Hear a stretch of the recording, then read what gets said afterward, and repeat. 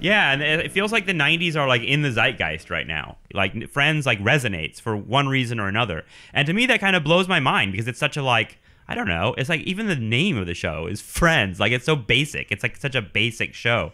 But did you watch Friends? Were you a must-see TV Thursday night NBC person? I know, I mean that was my experience every Thursday was kind of watching Friends and then Seinfeld and often ER too. But what were you doing?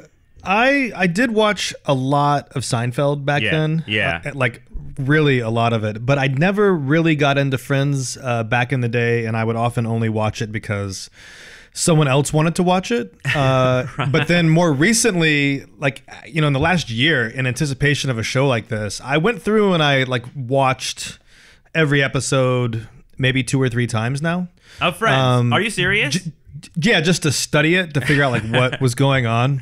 And I do think that there is a reason. I mean, there's a few reasons why the show is kind of interesting and weird, and it's worth noting as well that you can draw a direct line from Seinfeld to Friends to Sex and the City to Girls, that HBO show.